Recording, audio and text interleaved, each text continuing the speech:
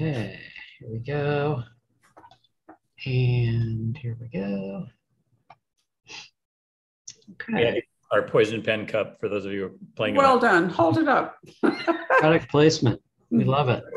You're damn right, Bretta. Right. We'll do that as we get into this. Right. Are you ready? Right. Are you going to do the intro, Patrick? You have a book, right? Sure. Yeah. Great. Yeah, All right. we're live. Hey, good evening, everybody. My name is Patrick from the Poison Pen Bookstore in Scottsdale, Arizona, and we're here tonight with another of our virtual events. And we're delighted to have the mysterious author James Byrne with us to discuss his new book, The Gatekeeper. It does have the article, The Gatekeeper. It was covered up with my sticker. And James has been kind enough to sign a batch of books for us. So if you'd like one, I will go ahead and put a link to it in the comments field. And also, if you have questions for Mr. Byrne, go ahead. It sounded like something from The Simpsons there. Mr. Byrne. Go ahead and put it in the comments field. Exactly. And I'd be happy to ask any questions you might have. So Barbara, over to you. Oh, thank you very much, Patrick. Now, Patrick showed you the finished book, but I'm going to show you. See, this is the blank cover, but this is the cover that I get in my advanced reading copy. And notice all those very nice quotes and so forth, which are designed to encourage me to pick up this book and read it and then potentially sell it. And the list of people who love this book, Lisa Gardner, Greg Hurwitz, Mark Greaney, Steve Berry, Nick Petrie, Meg Gardner, Robert Krayas. I mean, right there, right? And in fact, Mark Greaney was here last night and we talked about it favorably because The Gatekeeper is not that different from in overall, whatever I want to call it, in the world. Greg Hurwitz, I think, the Nowhere Man. And although Des, our hero here, is his own character, and to some degree, the Gray Man. So, there are elements of military fiction in this, but at the same time, it's not really like we're talking about Navy SEALs or other stuff. And maybe, James, how are you on weapons? Because we agreed last night, Mark and I, that you could write these books, but if you screw up the weaponry, you're doomed. And I am dreadful with weapons unless one considers a stapler as a weapon, but I know nothing about them. I do as much research as I can, and I still from time to time, I get caught up with a gun that's not supposed to have a safety or that can't take a silencer, no matter how much research I do, because I haven't shot a gun in 5 or 6 years. And that was like at a range as well. So that is one of those things you try and get as close as you can, because by gosh, the people who know will always ding you on it if you get it wrong. Yeah. No, it's really true. I think that's the one thing that criticism will come in for. So I don't know why my internet connection keeps telling me it's unstable. Maybe it's because it's 112. So in case I go wonky, we can drink each other a toast, right? Here's your chance. Come on, where's your mug? Your coffee, your water's look better. I love it. White mug. There's no question about it. Yeah. And I have the red one and the black one as well, I should point out. So good. I love it. So James Byrne, the pseudonymous James Byrne, is actually a friend and author of at least 2 decades standing. And I'm going to discipline myself to call him James throughout this discussion. But I love the fact that somebody has the courage to do something completely different than their previous work and then knocks it out of the park. Good for you. Thank you. I really appreciate that. Well, it's hard not to love Des. I mean, Des is one of the most original heroes that I have run across in, decades and decades of crime fiction. And I was hoping that he would stay true to himself all the way through. But, there's a lot of nervous apprehension as you're moving towards the end of a book and you think, please don't fuck it up. Oh, please don't do that. And then he didn't. I mean, he does. Oh, I'm sorry, but that's really, and Des is, by God, stays Des right to the last page. And I was just so happy with that. Good for you. Thank you. Thank you. He went through a lot of iterations. When I first wanted to do this, I read all these guys, Mark Greaney, Robert Craig, Greg Hurwitz. I read all, Nick Petrie. I read those guys. I love them. And I wanted to do something in that line, but I really wanted to do something that was different enough that it wasn't just obviously taking from those guys. And I took, for the longest time, it took me to figure out that if I wrote a guy who simply was really in a good mood, that he thinks of himself as the luckiest bloke on earth, and he's a bit of a goofball. He's clearly not nearly as funny as he thinks he is. And he's jovial and he's going through life kind of enjoying it. So when crises happen, he comes out with zero amounts of angst. He comes at it like, oh, well, I'm here. I should probably deal with this. And then I'll go back to playing my guitar. And that, once I figured that out, the character began to write himself. Well, that's an excellent point. I really love his Cherry Gibson, by the way, Cherry Red Gibson. I think, you know, if you're going to have a guitar, right, might as well have one of those. But on the other hand, let's point out that the book opens with a pretty remarkable action sequence. And so while Des might be in a jovial mood and, you know, and he is a understated hero, at the same time, you find out at the very beginning that he's capable of really astonishing and very tough stuff, but he's motivated to keep his people safe. That's really, you know, and he reminds me of some of the Gray Man is a bit like that. You know, he wants to keep his whole crew safe.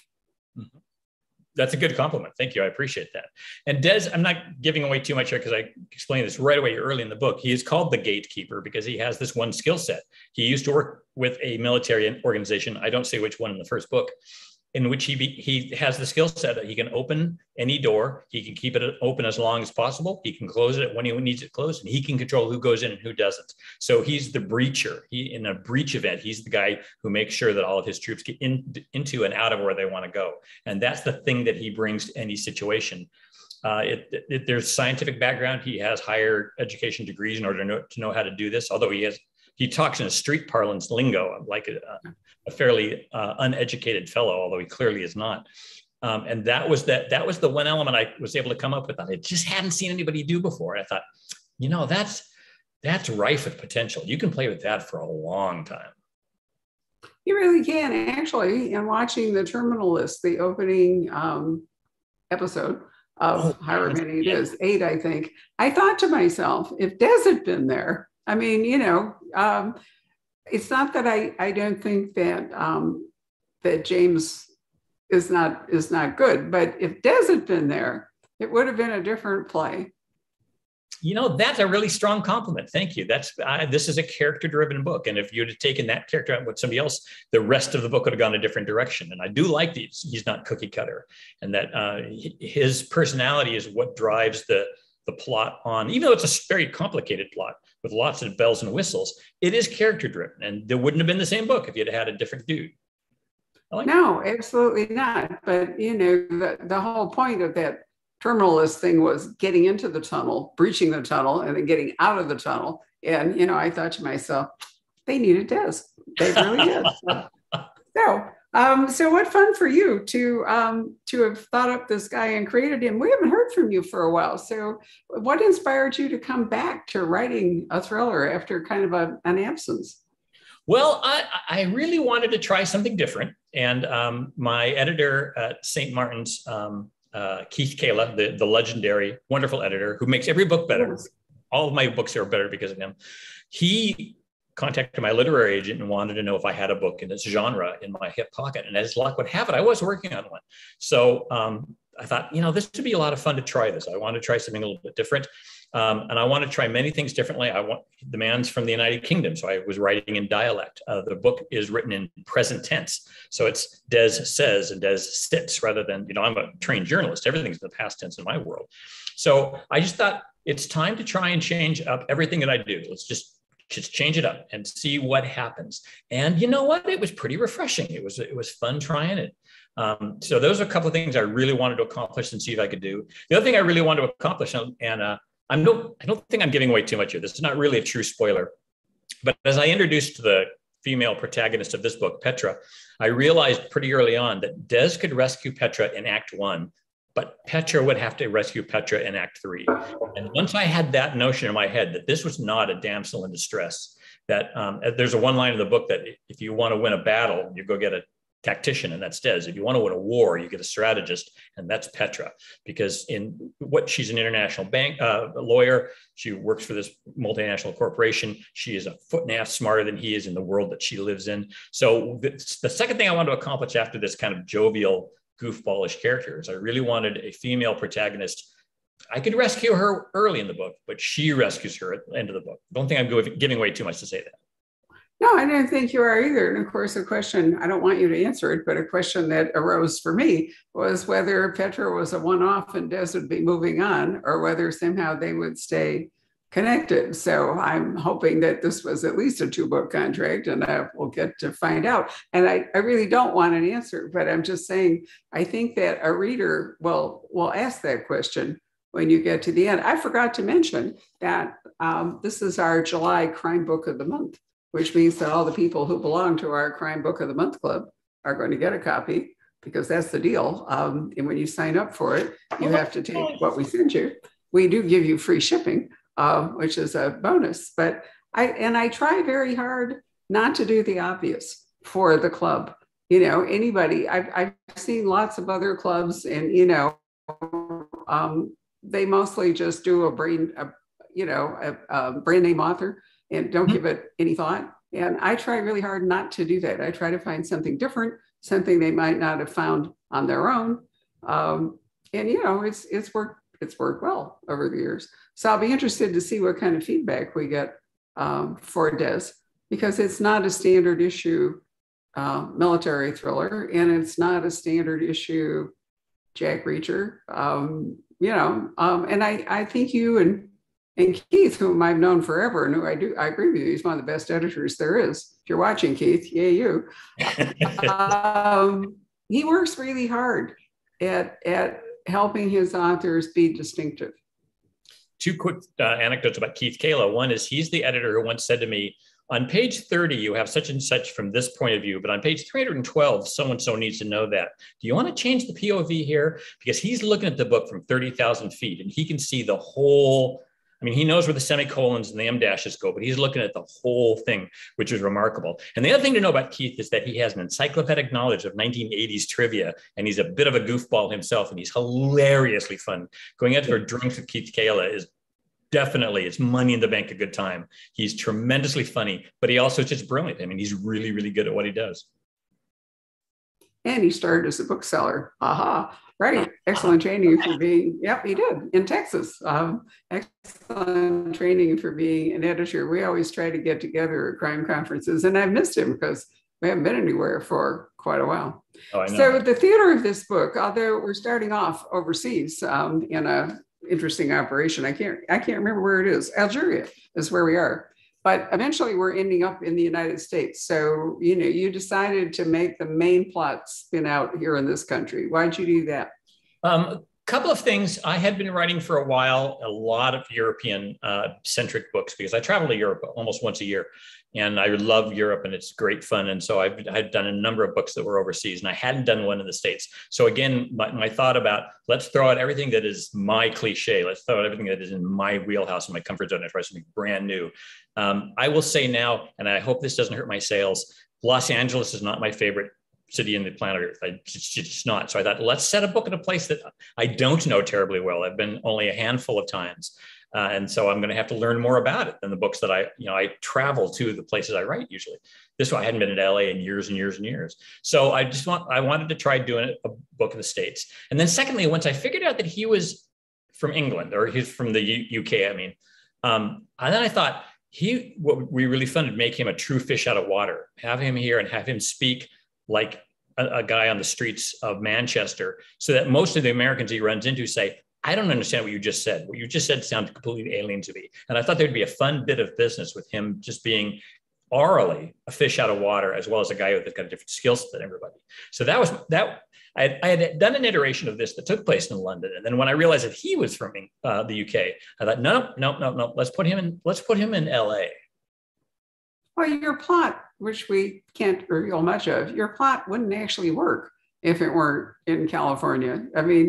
The way it takes that particular landscape and particular geography, political and physical, in California to make this plot work. But let me say something about Des. I mean, I spent a lot of time in England. Des is a bloke.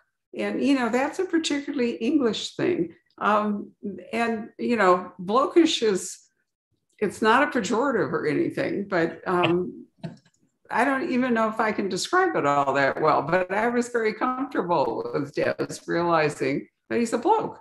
And you've obviously spent enough time there to sort of figure that out, but it's not American. I mean, blokes are not generally American. They're definitely a type, they're the guys that go down the pub and, in that idiom, and, they're self-confident in their own way. They're not all that interested in recognition. I was thinking once I looked at the photo of the shooter in Highland Park, and when I looked at him, I thought, how terrible, because he probably doesn't fit in anywhere. And, all that anger or rage or whatever that, he channeled into such a horrible act. But how would it feel if you never felt like you fit in or you belonged? But a British bloke doesn't feel that way. I mean, he's comfortable being a bloke. Yep. And he's very confident in who he is, and he's confident in his own skin. And then to make sure you don't cross over and to make that toxic masculinity is the key, because you could very easily then make him obnoxious. So I had to be a little cautious about making him a bit of a goofball and not quite as funny as he thinks he is. And I also wanted, I mean, no disrespect to Lee Child, I think he's a brilliant writer, but you never see Reacher do anything he's not great at. Lee made the decision early on that I'm never going to show him doing the stuff he can't do. Can he sing? I don't know, but we're never going to see, because that's not his gift. So I really wanted to show us him doing stuff that he's not terribly good at. I wanted him trying an American accent that sucks. I wanted to try some jokes with people, and the people didn't understand what he meant, didn't understand his rhythms. The other thing I did, and I think I can tell your audience this, how do I word this exactly? I wanted a character who was deeply uncool when it came to women and sex. Though I really wanted, when there's an opportunity for sex, I wanted Des to suddenly become 15 years old and think, sex, that would be awesome. Yes, please. Because I had not seen that in an action adventure book either. A guy who completely and totally loses his cool around women. And I thought, well, most of us are actually like that. So I could identify with that. So that was, I don't know, he is a bloke. That's really, really well put. That's exactly right.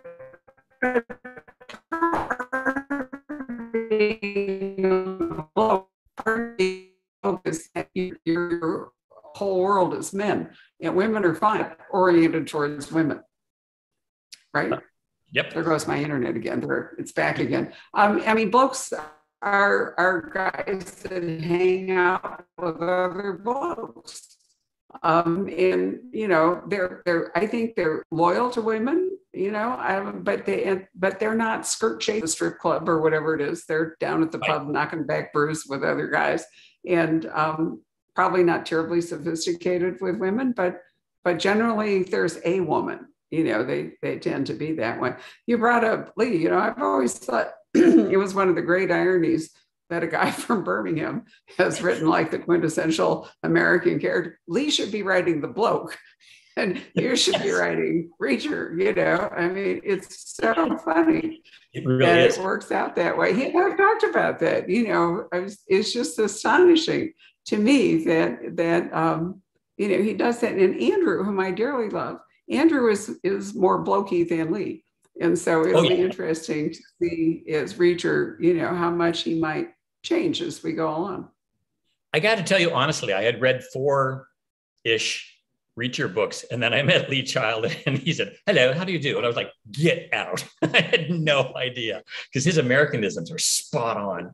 I was blown away the first time I realized. Yeah, it's yes, well, it's true. He's a real chameleon. And I think they cast the new Reacher far better than, the original movie thing. But you can see even in that while the guy the female cop, who in my opinion is the heart of that whole thing. And I'm crushed that the structure of Reacher demands that she isn't going to reappear. I'm wondering if the people doing the movies will decide to, to overcome that. I doubt it, but they might.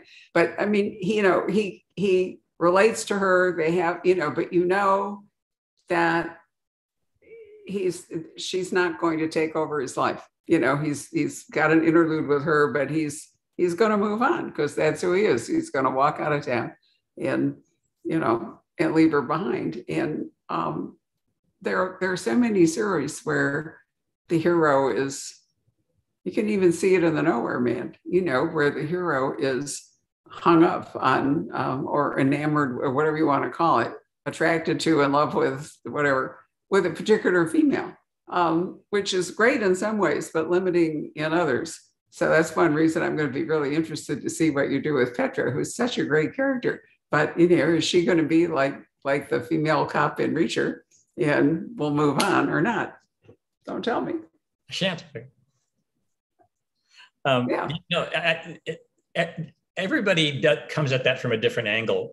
And one of the things that I think people know, or have not, well, if they quite understand this about the Lee Child Reacher books, is they are the quintessential American Western, where the hero rides into town, sees an inequity, solves it, and rides into the sunset. And so he wrote a 21st century American Western. Shane. It's Shane. It's totally Shane. It's totally Shane. That's exactly right. Yeah. And once you get that structure, then you can begin to see that in the American Western, the hero is not allowed to stay and benefit from the good that he's brought to the community. He moves on. That's one of the tropes of that Western. And so, Reacher. That's right. You get Jack Palance, the original Man in Black, but basically, you're going to have some version of Jack Palance, right, in the town, and Shane comes in to clean it up. But, the genius of that design is that while you get to retain a series character, every book is a whole book into itself, because there's almost no continuing character. Every place is different. There are no ties, he has a few to the army. There's been one or two to his family, but basically, he gets on the bus and he pulls into town. And then, like in the second book, he walks down the street and somebody comes out of the dry cleaner, and bang. So what makes Reacher work is while other people would step over the guy that comes out of the dry cleaner, Reacher stops and decides he's going to fix it. So, it's that combination of itinerant and fixer that makes him, I think, work. And one of the things I really wanted to do is something that Lee did, which is if you were to pick up the second book, which is written in Keith Hazzard, or the third book that I'm laboring through right now, and read that first, you'd be fine because it's in a different city. There are characters that return. I shan't tell you who, but I want to do that thing where if you pick them up in the wrong order, you're going to be fine. Each of these is going to have a beginning, a middle, and end, a nice, proper parabolic arc to every story. And so it's the order in which you read them, you'll be fine. And that was one thing that some people do really brilliantly. And I'm hoping to emulate that. Well, I certainly hope you will too, because they're so much fun to read. But give us, without spoilers, we've talked a lot about Des. So we already know that, Des is a bloke astonished by sex, wants to fix things. And what's his opportunity in this book? Just give us the setup. Well, he's wandering around the United States. He's retired at 35 from a military, and he's got a guitar, and he's playing pickup gigs in bars. And he stumbles on a kidnapping in progress. Being the dude that he is, he feels obligated to get involved, and so he does. And then once he is involved, what he discovers is the woman whom he rescued in chapter 3. Is the chief legal counsel for a company so large that is essentially the bank for the world's militaries. It funds the military industrial complex. And the woman, Petra, is surrounded in her entire life by people who are part of that world. Her father created the company. He's the CEO. She's deeply enmeshed in it. Something's gone wrong. There's money missing. There's been money missing for a great deal of time. She's not sure what to do. And now she's found this dude who's completely unconnected to that life, who has saved her once and then walked away and didn't ask for anything. He just did it. And she decides, you might be the guy who can help me. So she enlists him. And as he begins to unravel why this one attack happened, he finds that there's a much bigger story going on. And it's going on not in Los Angeles, but in the middle of California, in a fictional town that I created, and just made it just the world's crappiest little town. I feel terrible about it, but it's a fictional town, so that's fine. Now he feels, I've seen something else that's big and weird and wrong. There's no reason why I shouldn't get involved with that as well, because it seems like it needs fixing. So then he travels into that. He's still involved with Petra's story, but Petra's story now becomes really a satellite of the larger thing that's happening. And so that's what propels him in Act 1 into her life, and then in Act 2 into the larger plot. And you can see that. I think the larger plot is extremely well conceived. Hopefully will never come true. But actually, there's been hints of it in various scenes across the United States. And that's a really scary thought. Yes. So in some senses, your journalistic training kicked in, right? Because you've obviously, as a journalist, had to think about this scenario in one form or another. I wrote the book before some of the events to which you refer happened in real life. And at the time, one of the persons who reads my books told me, she said, I think that goes it's a little over the top. I don't think that can happen. And then a year later, she right. Boy, did I wish I was right.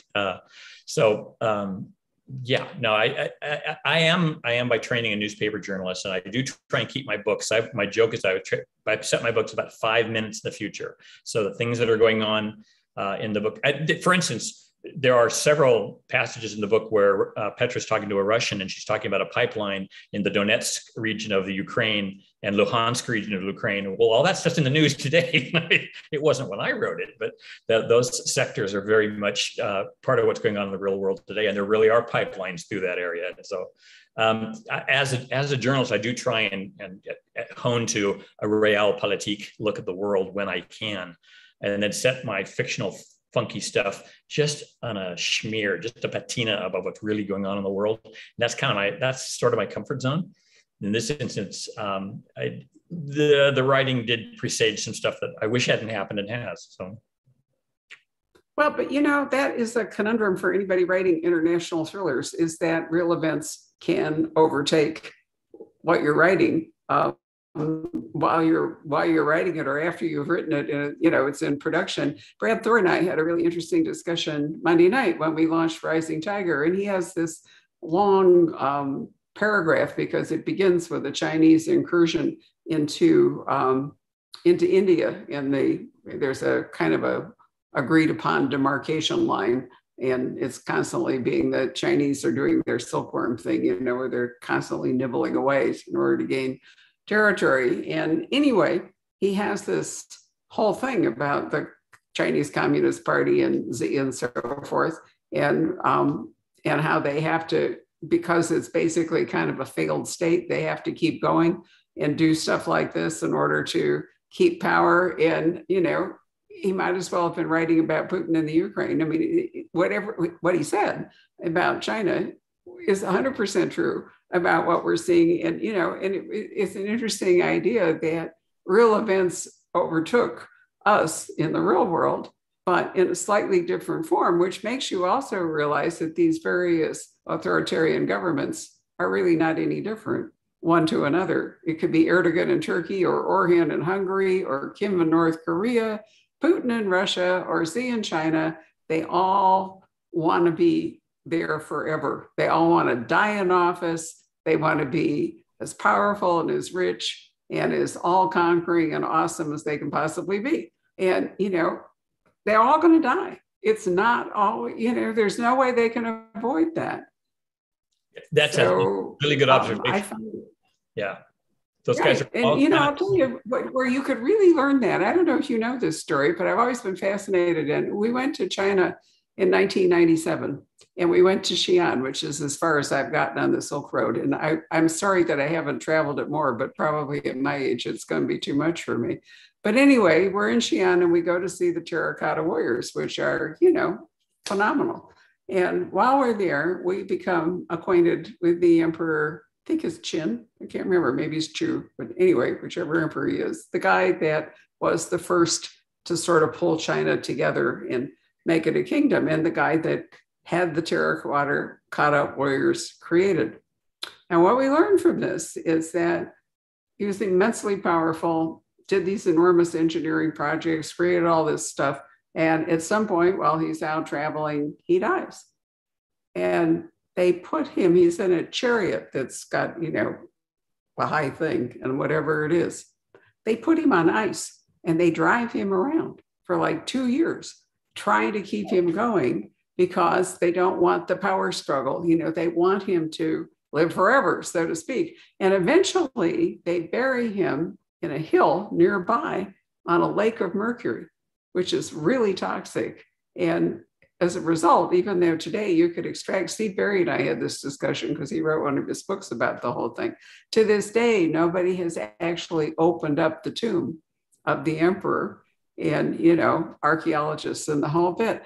But I thought to myself, isn't that fabulous that, you know, that because nobody knew what to do with the power vacuum, and because he clearly wanted to live forever, which is why he created the terracotta warriors, they iced him down and drove him around. I mean, I've never heard that story. Wow. Yeah. Well, it's a true story. I mean, I was there, and it's in a movie they show you, and when you're at the terracotta warriors, at the end of it, you know, there's like a cinemascope experience in in a round theater where you get to see it. And what they do is they basically try to bring the warriors, well, they have actors, you know, and bring it to life so you can kind of see how it all went. But I find it completely fascinating, but I also think it explains Z. I mean, that's an historical precedent that there is in China, and for all these guys. But most of them die very poorly. Think about Napoleon, think about Stalin, you know, a lot of them, they don't actually die on the throne. And which is in fact true in your book, because there is a character like that. And, you know, so the same power play is on a smaller scale, or maybe not a political scale, is true in one of the main characters in your book. Yeah, and there's I'm not a fancy schmancy literature writer by any fashion or form, but there is a little bit of a Shakespearean element here, and I say that with all humbleness because I'm not sure I quite hit it. But there is that character who wants to live forever and clearly won't, but is not quite aware of that himself. And when his comeuppance happens, the way that it happens, it had to happen by the means that it happened. It would have been terrible if I'd had Des shoot him and kill him, or if he'd have died in battle. I needed him to get his knees chopped out from under him by an important character. So he was simply humbled at the end and left drinking out on a patio, liquor. And what I wanted to do is I wanted to do that rise and then the quick fall of the king. And that was an element I had pretty early on in putting those stuff together. Macbeth is familiar to all of us. Yeah, but it is true, and I also think when people have that kind of power, phenomenal power, they really can't imagine that they're mortal. I think it really affects their whole worldview, and you know, they're convinced that you know, they're the exception. There are a lot of plays, a lot of books that are powered by people like that, because they're greedy. And it was interesting to me that the British kicked Boris Johnson out, because I think Boris Johnson was that kind of a guy. And, you know, part bloke and part Macbeth, whatever. But I do think it's fascinating that they managed to finally topple him, because, you know, up until the last minute, it was like, well, sure, that stuff happened, but it doesn't really matter. It doesn't apply to me, you know. Boris, he looks like, if you looked up the word doofus in the dictionary, you'd find his picture. But in point of fact, he's from a very old and established family, and he went to all the right schools, and he went to all the right clubs. He was bred from an early age to be PM. That was going to be his job. Now, it just so happens that he was a political dork, but they have it even more in England than we have here in the States, and we have it badly in the States. He was genetically engineered to be a PM. All the right schools, all the right clubs, all the right patronages, all the right degrees. And so when he fell, one of my staff at my newspaper is from England, and he said it's seismic that a guy like that, who in our caste system in England is destined to be, when he was 16, you knew he'd be PM at some point, as would three other gentlemen in his club at Eton. So for him to fall because of a scandal is really a big deal there. And I love the United States. I love our political system. I have a political science degree, but it would be nice if there were some immediate comeuppance in the United States, as we have seen recently, where Boris just messed it up badly, and Boris is out of a job. It's like I wish ill on no person. Yes. One can't help but wish that if you fail a character test, that would apply. And I'm truly horrified by our current position. And I have to say that I think that the January 6th committee has done an amazing job. They've gotten it all on the record. Nobody is going to be able to, while they temporarily might be getting away with it, in long term, in historical terms, they're not going to be. It's a real indictment. And I'm really wondering if, as more of them have to come up and speak, if they're not going to start tumbling, like dominoes, because once it starts. Well, and you'll appreciate this, obviously, doing what you do for a living, and Patrick is on the line, and Bill, that the brilliance, I think, of that commission is not that they've done anything legally smart, because I'm not a lawyer. I don't know what's legally smart. They've created a narrative, and the narrative is easy enough for anybody to follow. It's got an arc, and there's Act 1, and there's Act 2, and Act 3, and it's a very clear narrative of a thing that was too big for most of us to grasp. So they've done it in bite-sized chunks that we can look at, and you could step back one and look at the whole picture now in a way that we couldn't before that. And that's been the genius, I think, of that committee, is the narrative that they've created. Yeah, I think that's an excellent point, James. An excellent point, James. And you're right, because here's the thing. I do have legal training, and what I can tell you is that the person who tells the best story wins. It's always true in any trial, despite the evidence, despite denials, whatever it is. The person who tells the most compelling story wins, which is why you get some really weird results sometimes, because the best story triumphs over real evidence. But in this case, the best story may very well triumph over everybody's attempt not to tell it. Right. And it's a combination of voices. It's not just one voice, but it's becoming more and more voices. And, you have to, a guy like Pat, however he pronounces his name, Cipollone, which side of the record does he want to go down on? Right. Which side of history does he want to be recorded on? And as the evidence is mounting, it seems to me that more of them are going to want to come down on the right side than the wrong side. There's not enough to gain by staying on the wrong side at this point. Your lips to God's ear. Well, I hope so, but you're right. It's the power of storytelling. That's an excellent point. And yeah, I mean, we have seen the world changed by storytelling. We've seen Uncle Tom's Cabin. We've seen over centuries that a powerful story can do remarkable things. So there we go. Anyway, I'm delighted to hear you mention it, because I was going to wind up by asking you what was going to be next, but you've already mentioned that you've finished the second book about Des, and you're working on a third. Yep. The second one is in the hands of my editor, and I haven't heard back from him yet on his first read through. So I'm hoping, knock on wood, I'm hoping he likes it. I've done something else I've never tried before. I moved the story to Portland, Oregon, which is my hometown. I love Portland, and I'd never tried to write here in my own turf. So that was a lot of fun. Book 3 is in my hands. I'm working on it right now. Feeling pretty good about it. I think it's coming along rather nicely. I don't know if this is the kind of thing your listeners and your audience knows or cares about, but I'm not a plotter.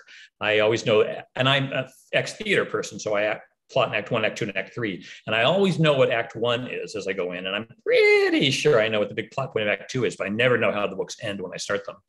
And so right now, this one's coming along and it's feeling pretty organic. It's feeling like it's coming together and coalescing. So I will tell you that Des is the most fun character to write ever. And if I'm smart enough and can just get out of the way, he writes all of his own dialogue. I'm having an absolute blast writing him. And then hopefully, knock on wood, hope against hope, the readers will have a blast reading him too, because he's just fun to write. Well, he really is. And, at the end of the day, not only is the narrative powerful, but the character is. Readers fall in love with the character. They don't necessarily fall in love with the plot, or, it takes, it takes this person to, they have to care about him. They have to be interested in what he does. And to create an iconic character, you don't always read the zeitgeist. It's hard to do that, to write an iconic character for the moment. But I think you've done that with Des. I think he is. And I've, 2 or 3 authors that I really respect, whose names I won't mention, have read this and really loved Des. My husband, who is a very tough reader, really loved Des. So, I think he's passed a poison pen proof test anyway, which is good enough for a lot of people. And I think people will fall in love with him because, he does amazing things, but he's really human. So, Reacher's not really human. It's possible to admire him and, be amazed by what he does and all, but the ordinary person can't imagine being Reacher. And I think that Des is because he is so human, I think that people can really identify with him. And you're right. I love this kind of schoolboy moment with sex and, his kind of, and he really doesn't want applause. He doesn't want, stop that. Sorry, there's my internet again. He doesn't want applause. He doesn't want riches. He doesn't want, all the sort of normal payoff for some of these guys. He just wants to kind of get on with his life. He's 35. He's done some amazing stuff.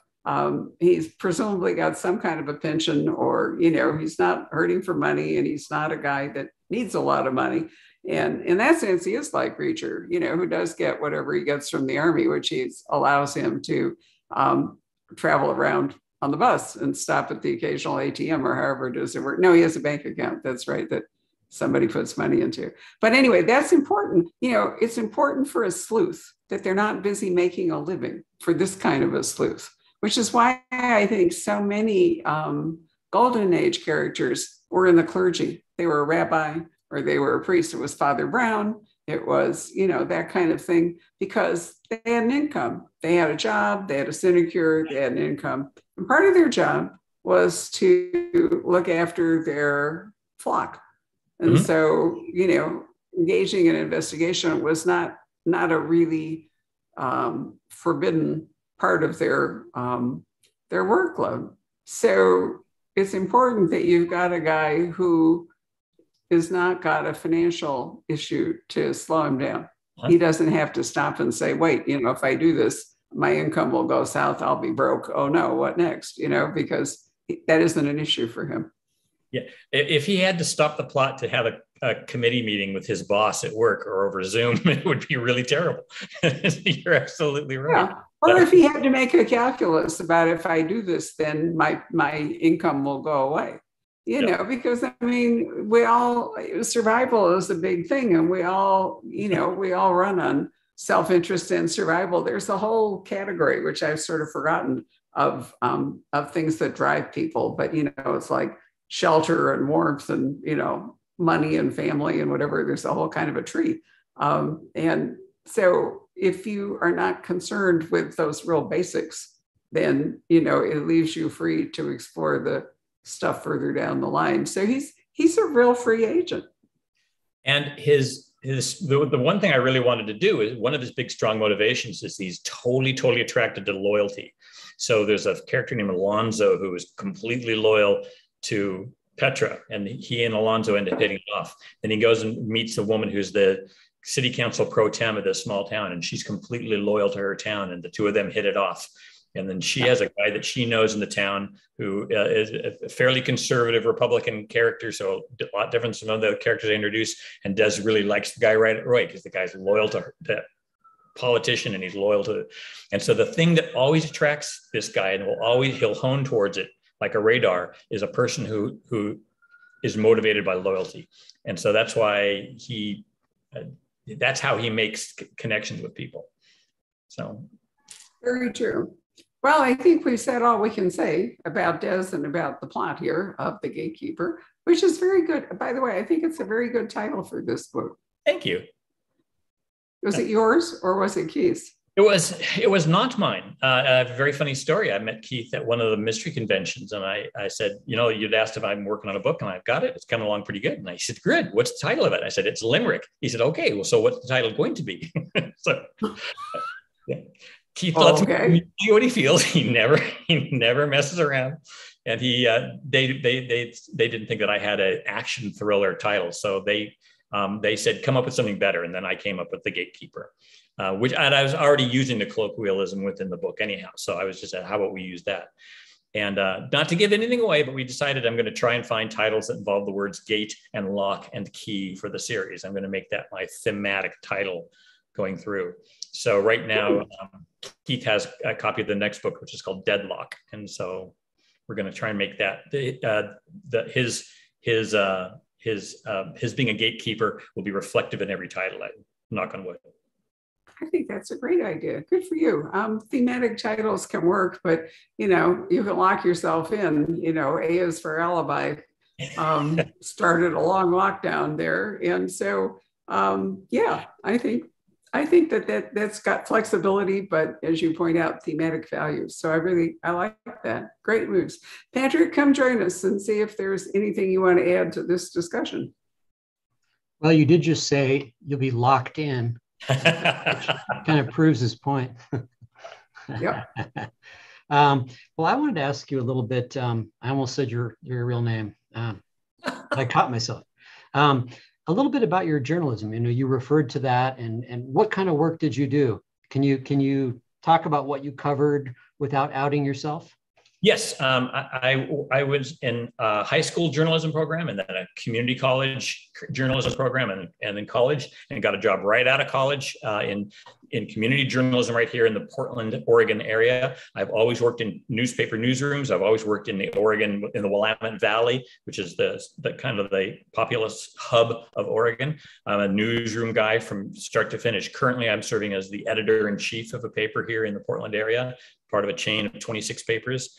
And really, I got to say, I'm the luckiest son of a gun in the world, because when I was 20, I wanted to be a journalist or a novelist. And I ain't 20 no more. And I am both a journalist and a novelist. So I am truly a blessed guy. So did you cover a wide range of different things? You said community. Would that just be cultural news? Would it be crime stuff?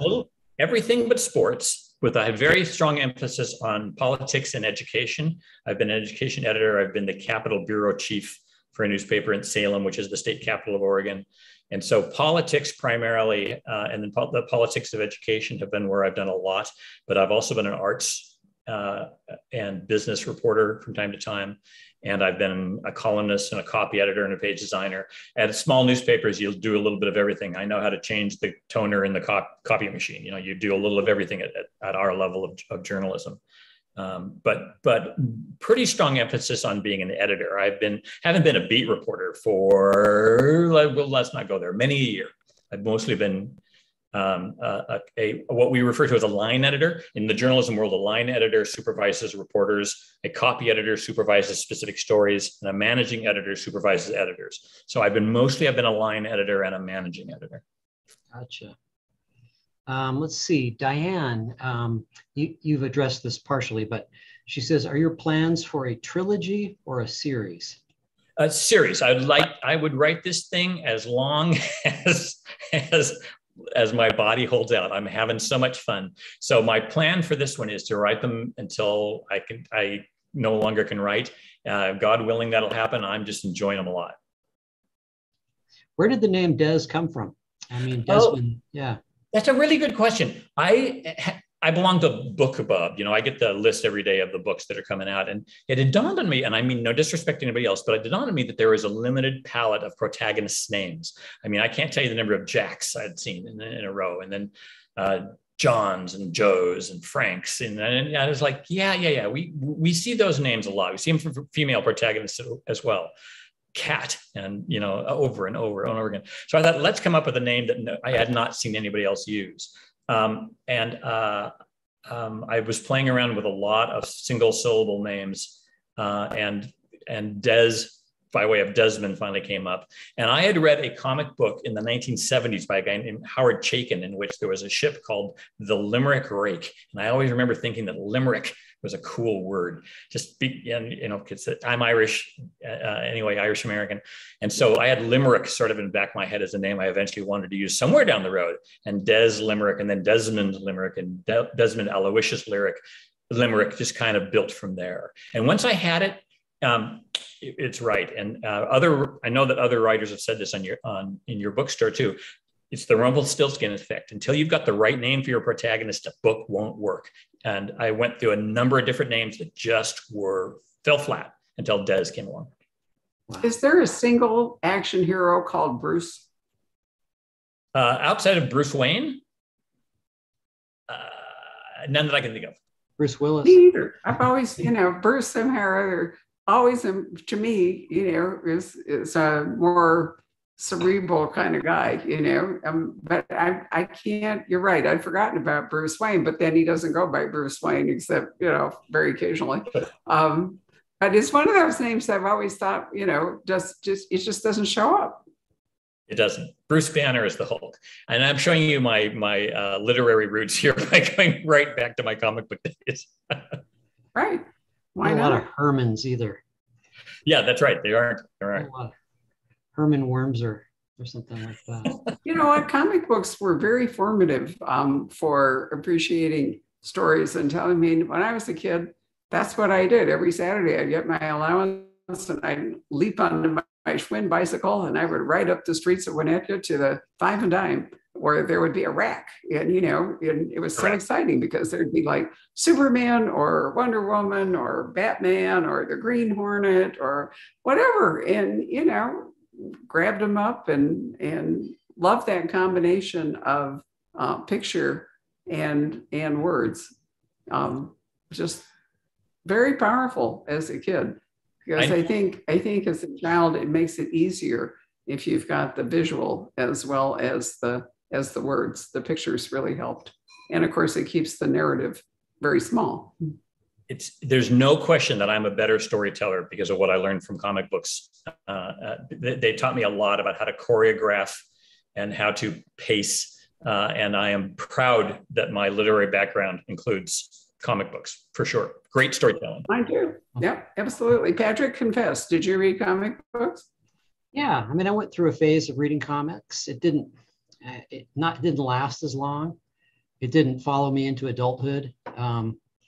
But I know that there's a whole area of graphic novels that are, people are telling really interesting stories. I just haven't really explored them yet.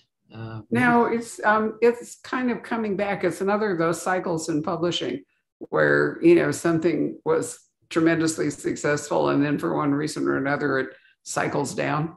Now it's cycling back up. You know how much I love Hidden Pictures, the Recollect book, because the drawings of the child's voice in the book is her drawings. She doesn't really talk much, or when she does talk, she's not her authentic self. So it's an amazing book for the story, the way he tells the story. I hope he's going to pursue it. Yeah, me too. Let's see here. Anybody else weighing in? Not really. Let's see here. You know what? That's about it. Not a whole lot of questions tonight. That's okay though. What were some of your other? You mentioned. Well, I didn't expect there to be. Yeah, no, I was just going to ask him a little bit about some of your other literary influences. And did you always know that you wanted to write in this genre, or did you Yes, set out to write the great American novel and then? No, my dad, high school history teacher, loved action adventure books. Dad read Beau Geste and The Four Feathers and Gunga Din and that generation of storytelling. And Dad passed that along to me and said, this stuff's great. And so I always knew that was my genre. I always knew that was what I wanted to write in the mystery or thriller world from the very early age. My mom, who is not quite 90, mom's 87, and she goes through 3 books a week. She's an avid reader, and she remembers books much better than I do too. I've bought the same book 3-4 times over. I know you guys are booksellers, you like that, but mom actually remembers the damn books she reads. So I grew up in a household where reading was really important, and sharing books back and forth was really, really important. So I knew early on, I really wanted to try and be a mystery writer or a thriller writer. And even though this book is a thriller, my pivot foot is still firmly in the mystery camp. Well, I think let's just call it crime fiction. I mean, I read obviously your first books, which were at least 20 years ago, maybe 25 or 30 by now. When was your first book? Let's not go there. Let's not go there. Okay. Well, in any case, I've been reading you all along, and yes, they were crime fiction from the outset. But I think today, Agatha Christie and Jack Reacher live side by side, and it all falls under what to me really distinguishes crime fiction is that it has a narrative, it has a plot, and it has a strong narrative. And that's one reason probably I've read it more than other literary genres. I really like story. I liked the fact that I got to start this book in Algeria and end up in this book in Southern California, and the arc of it was a great story. Oh my gosh, thank you so much. I really appreciate that. It was fun to write. Yeah. Well, if there aren't any more questions, let me just say we do have, despite the fact that most of our signed copies went to our Crime Book of the Month group, I ordered extras because I like it so much. So we do have copies, and I will tell you that you don't want to miss the first in what I think is going to be a hugely successful series. So this is the time to buy in, because you won't get another chance, right? Right. Okay. Good night. It was great to see you.